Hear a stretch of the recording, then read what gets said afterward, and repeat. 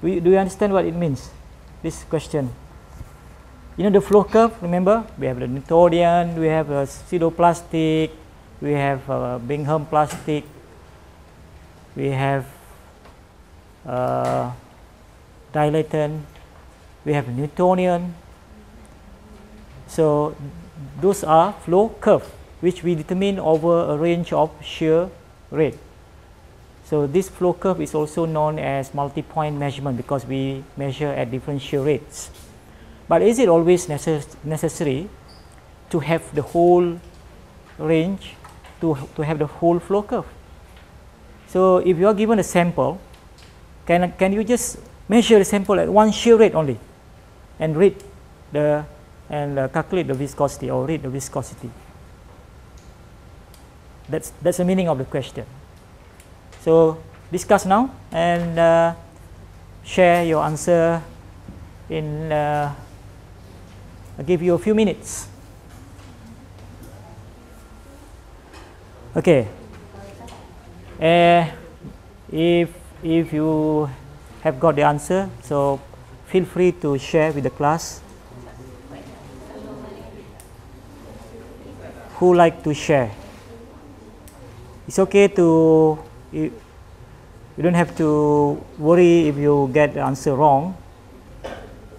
The answer for this question, is it always necessary to determine a flow curve, also sometimes known as multi-point measurement, or is it just sufficient to determine a single point viscosity, to determine the viscosity at one shear rate only?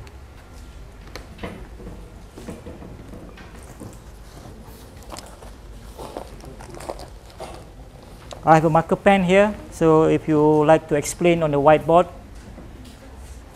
At one shear rate, one shear rate, let's say you start from 0, right? 1, 2, 3, 4 until say 1000 reciprocal second. So at one shear rate, maybe you just take, okay, at 10 reciprocal second, and you measure what is the viscosity, right? When you plot a flow curve, here, well, you can plot shear stress as a function of shear rate, or you can also plot viscosity as a function of shear rate. So we can start from 0 up to say 1000 or 100. So at one shear rate means you just take one shear rate here, then measure what is the shear stress or measure what is the viscosity. Is that sufficient? Instead of you start from 0, okay, 1, measure 2, and so on. Then you get the whole flow curve. The question now, is it always necessary to get the whole range of the flow curve, or we can just measure at one shear rate? That is the question. What is the pros and cons? Anyone?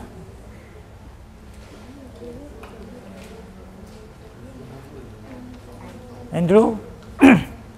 Li Xiang pula. Li Xiang is Kitty, yeah? Patrick, Christopher?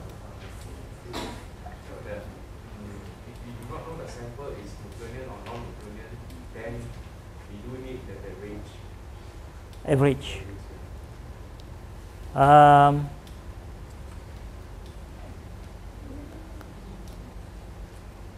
Okay. If we know that the sample is non-Newtonian, then nothing about this is necessary, because although you say Newtonian, the viscosity is constant, you still need to like prove it. So in order to do that, you need to really measure it as that, and you need the curve lah. Okay. Okay. If you know the sample is Newtonian, is it really necessary to get the whole flow curve? If you want to determine the viscosity of the fluid, necessary or not? If the sample is Newtonian, why? Because the viscosity is constant. So actually that is one part of the answer. When you answer this question, you can say, if the sample is known to behave as a Newtonian fluid, then it is not necessary to get the whole flow curve. We can just determine the viscosity at a fixed shear rate. There's only one part of the answer.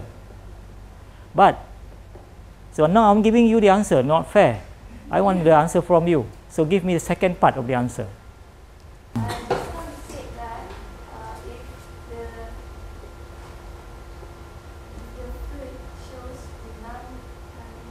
Non-Newtonian behavior, okay. It means that it's Newtonian, right? When the viscosity is constant to the shear rate. Now I would say that the non-Newtonian fluid will show the deviation from the Newtonian flow curve.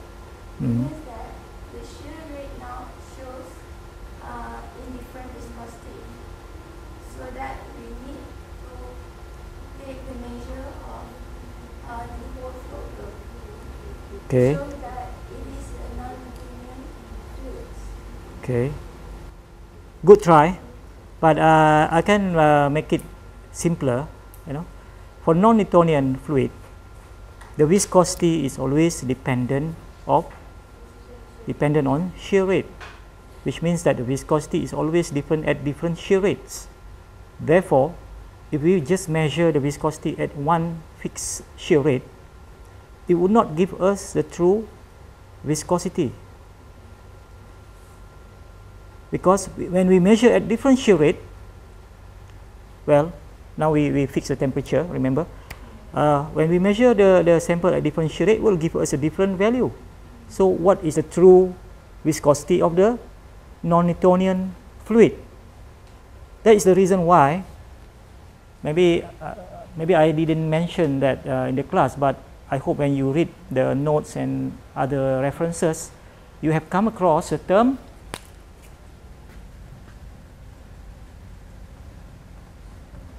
apparent viscosity. Have you come across this term?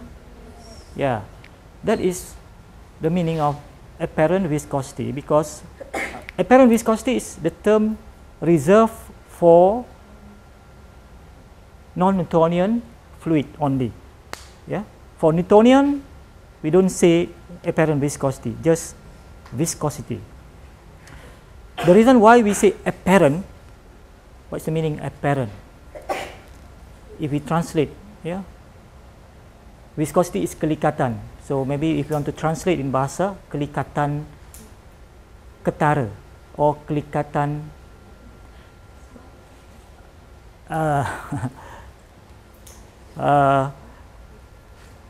it's not a true viscosity of that describe the viscosity of the non-Newtonian fluid, because the viscosity always change at different shear rates. Okay, so that's why we use the term apparent viscosity. So let's say if we have a pseudoplastic shear thinning behavior, when we measure the viscosity, we'll start maybe from one value. Then when we increase the shear rate, the viscosity would decrease.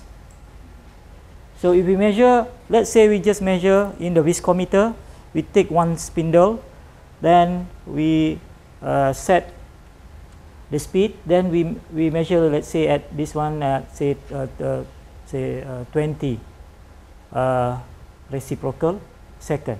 Then we measure the corresponding viscosity, and you read the viscosity. Then you report the viscosity of this sample is whatever value here.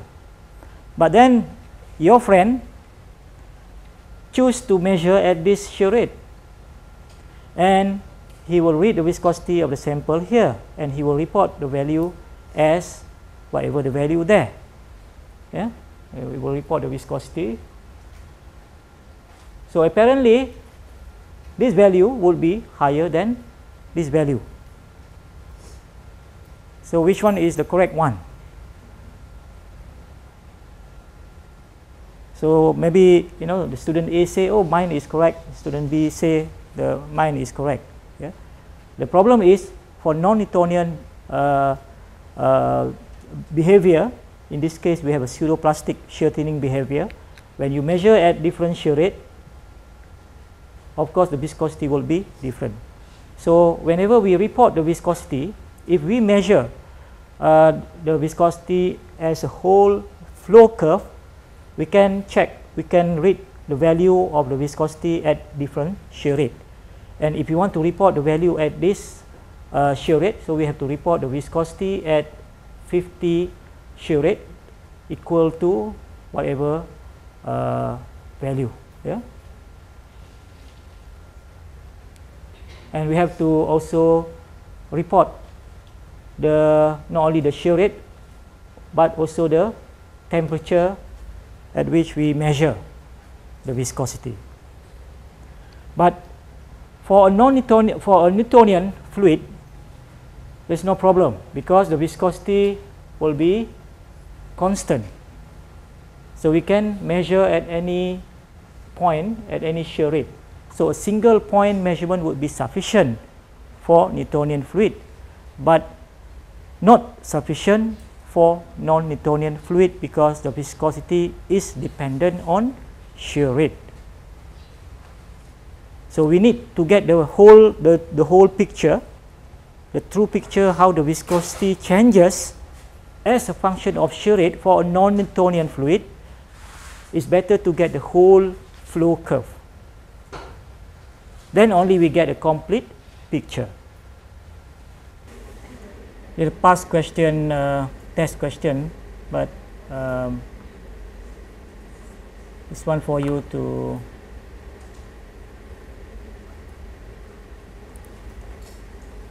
can you see? So we have two samples here, two flow curve. Okay, we have two flow curve. Represent the dotted line is the name of the sample is source MyGA, and the continuous line is source MyGB. So Raja 1 menunjukkan flow curve bagi source tomato jenama MyGA and MyGB. So we have two different source samples here. Both sample has approximately the same value of yield stress. But for each sample, okay, in this case we plot the viscosity against shear rate, starting from very low shear rate up to very high shear rate. And for each sample, we increase the shear rate. Then after that, we do the down curve. Remember, I have described we can get a flow curve by increasing the shear rate. So we call it up curve. Then we can also get when we decrease the shear rate, and we get a down curve. So source MyGA, as you can see here, this is an up curve, this is a down curve. Source MyGB, that's also up curve and a down curve, but they are almost overlap, almost become like one line. But there are two lines there, but they almost overlap. The first question.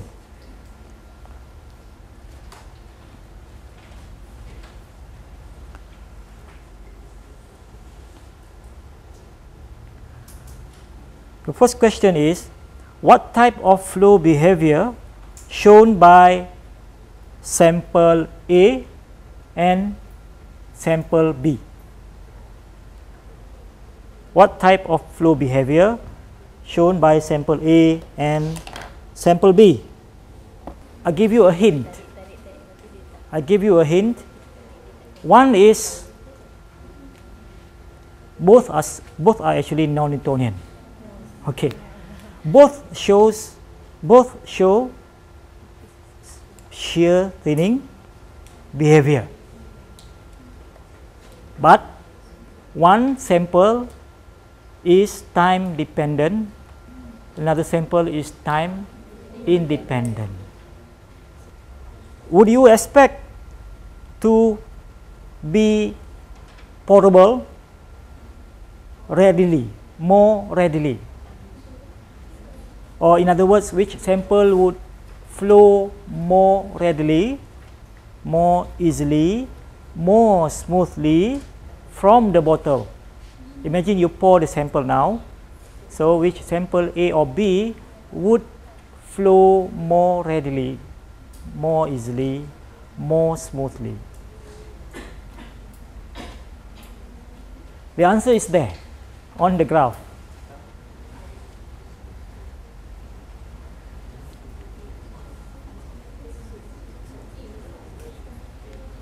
This question has come out in the exam a few times, in the test,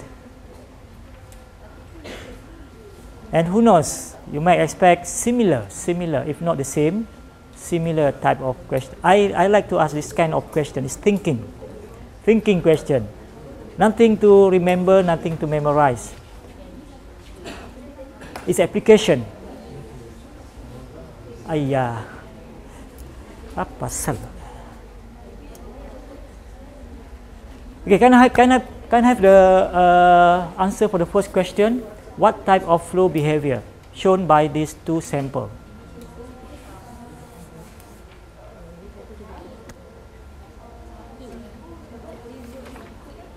Sarah, you like to try? I don't know. What type of flow behavior first? As I said just now, both are shear thinning, right? What's the meaning of shear thinning? When you increase the shear rate, the viscosity would decrease as a function of shear rate.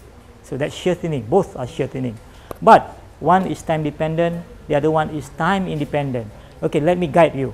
Which one is time dependent?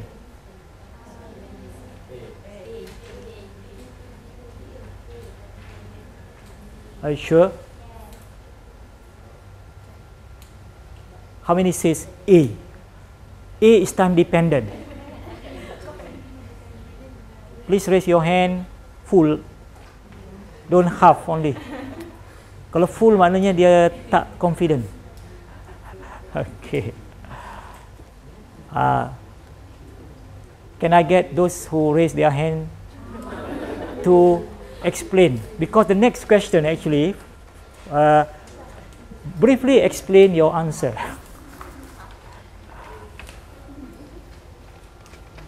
Those who raised their hand just now, do you like to explain?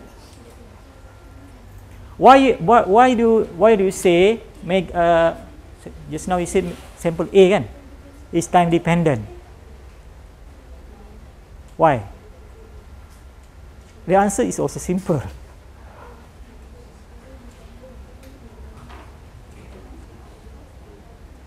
Come on, siapa yang raise their hand just now?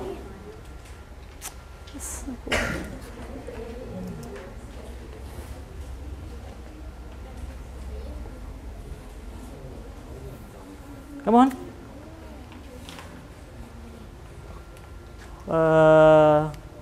Siapa yang raise their hand tadi?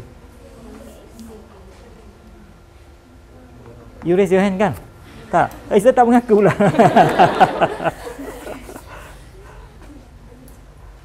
Okay, tadi siapa kata? Okay, please raise your hand again. Different person pula lah. Kita minta different person pula. We have how many of us here?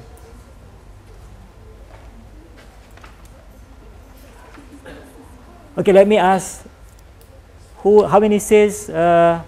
Okay, which sample now is time independent? Okay, please raise your hand. The question is, which sample is time independent? B. Okay. Briefly explain your answer.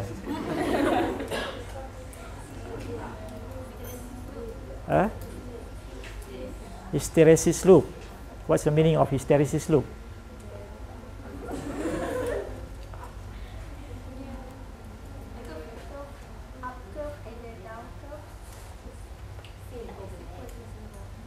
You're talking about sample B or sample A? Sample B has hysteresis loop?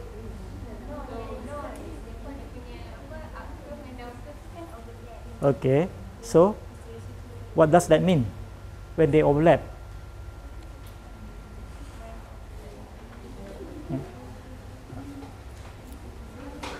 Okay, the answer for this is, of course, sample B is time independent and sample A,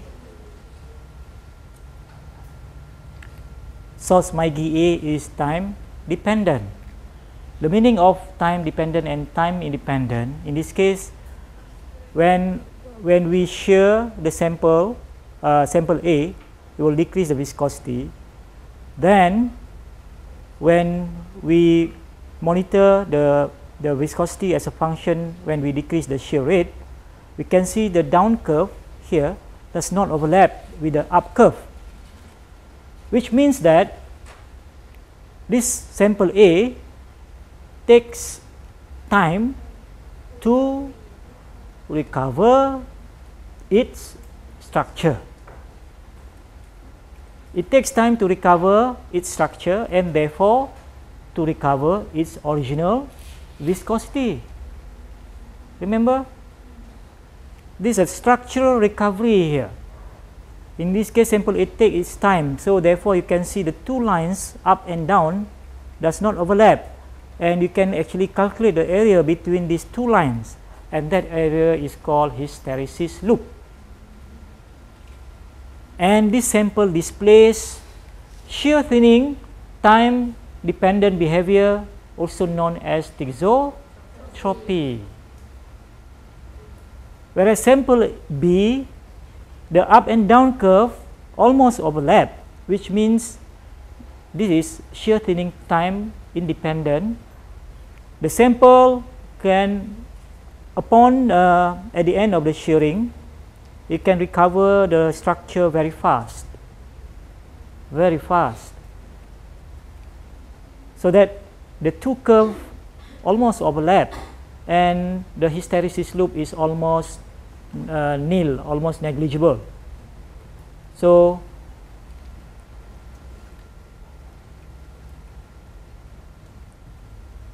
sample B is known as pseudoplastic, shear thinning time independent, whereas sample B is thixotropy. So now the next question is, which sample do you think would flow more readily from the bottle? How to answer that? How to interpret this graph? You can see, just look at the up curve. Just look at the up curve. Sample B is, sample A is the dashed line, and sample B is the continuous line. Look at the slope. Look at the slope. This is at the lower shear rate here, when the samples begin to flow out from the bottle. So you can see now this curve and that curve. So now, which sample now do you think would flow more readily? Almost there, almost there. I mean, I'm guiding actually to reach at the answer. Look at the this is a curve for sample B. This is the curve for sample A. Yeah, this one A, this one B. Which one has a steeper slope? A or B? A. Visually, of course, we don't calculate here, but visually you can say sample A has a steeper slope, which means that sample A flows more readily, more smoothly. We expect the sample A to flow more readily and more smoothly compared to sample B. Okay, they have approximately the same yield stress. Why did I put that statement there? Do you know why that statement is important?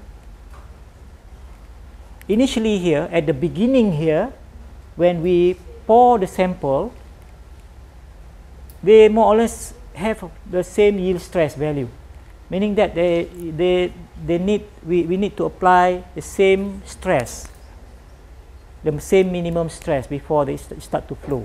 So at the 0 point, at the 0 time, they have the same flow, they have the same yield stress. They need the same force to initiate flow. But once they begin to flow, now they flow differently.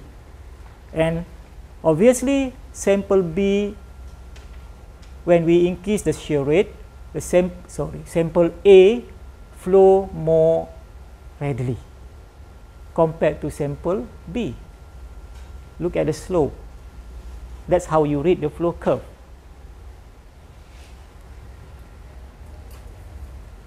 So far you have not answered any question yet correctly, or maybe just partly.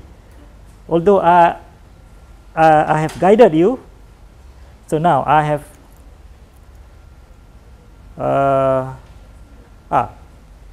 now remember when I show you when the sample the two source were poured on the plate, they spread non-evenly, right? Which sample now is expected to spread less on the plate? Which sample now is expected to spread less on the plate? B. Reason? The next question is, briefly explain your answer.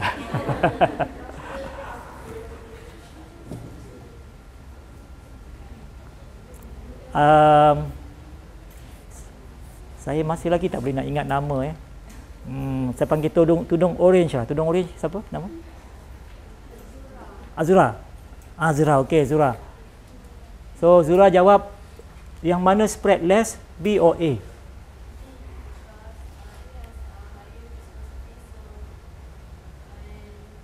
Higher viscosity. Betul? Yes. Higher viscosity. In this graph maybe it look quite close, but it can be quite significant. So it has higher viscosity.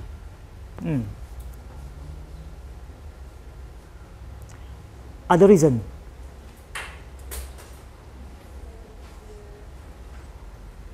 That is partly correct. So kalau 10 markah, 5 per 10 baru. You need another 5. Okay, Zura dah bagi 5. Huiyin. Huiyin, give me another mark. Azura said the sample B would spread less because the viscosity is higher. When after you pour on the plate itself, oh my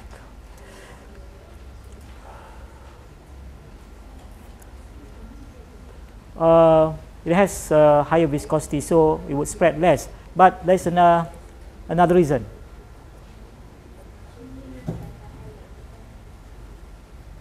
Which I have mentioned earlier, the difference between thixotropic and pseudoplastic. Yeah, in terms of structure, recovery.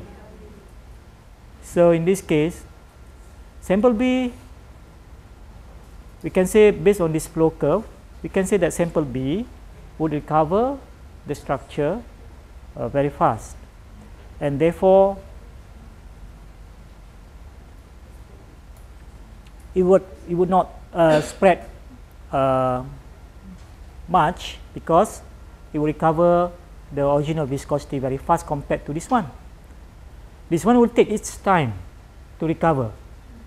So the viscosity is still relatively lower than the original viscosity, and also the final viscosity at the end of the shearing is much lower than sample sample B. Right? So it will spread more.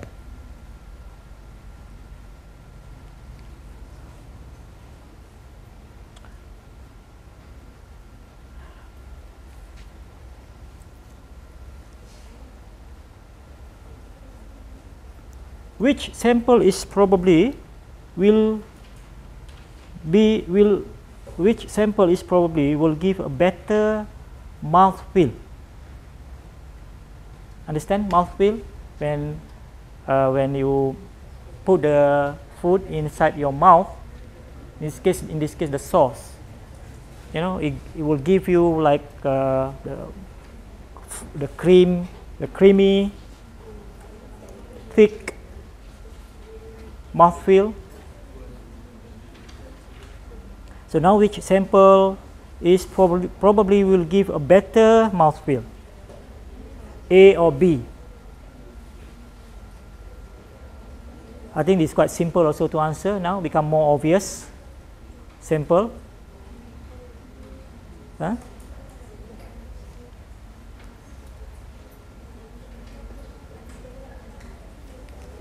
Sample B. Yeah, sample B, because it has a higher viscosity at the end of the pouring. Imagine that you pour this sauce directly on your whatever burger or what else that we use sauce for? Cropolico. When? So at the end of the pouring, the viscosity of sample B is higher than sample A. So when you put in your mouth, of course you feel more, sample B will be more thicker. So the better mouthfeel compared to sample A, right?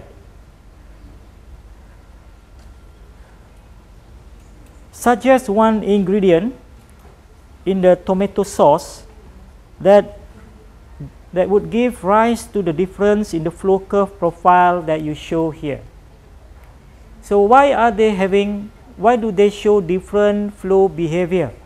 Suggest one ingredient that maybe, you know, can cause the difference in the flow behavior in the tomato sauce, in this case, tomato ketchup. What makes one's sauce thicker than the other, one? Yeah, it can be a hydrocolloid, yeah, or it can be modified starch. In some chili sauce or tomato sauce, they use modified starch, but we can also use you know, some of the hydrocolloids that would give viscosity, thickening agent. So in this case, we can use xanthan, we can use, you know, other types of hydrocolloid that can give the sauce a thick and high viscosity. So that's the answer. There are a few more questions actually based on this graph alone. Yeah. So I think you are lucky to be here today, because in the previous class I don't really go deep into this, the real application and how you can interpret the flow curve. Yeah, but I was hoping actually you explore on your own, because there are so many examples of flow curve in the website, and the meaning of the interpretation of that flow curve. In fact, actually I've given you some links, so apparently I think you have not explored those links. Otherwise you would probably you'll be able to answer. So what is important in this course IMK209, as I told you yesterday, I think, yeah, in the exam, and in fact in the test after the break, you would expect this kind of question, thinking question. There's no simple question like define thixotropy. No. Define Newtonian. Never. I would never ask that kind of question. That is just You just remember and memorize the definition, and when you see that kind of question, you'll be very happy, right? Newtonian in blah blah blah blah, but nothing add to your thinking skill. So this is a thinking course. Remember, please check and module, because there are some activities that you need to do, and some of those actually will prepare you for the test. If you don't do it, at your expense, at your risk.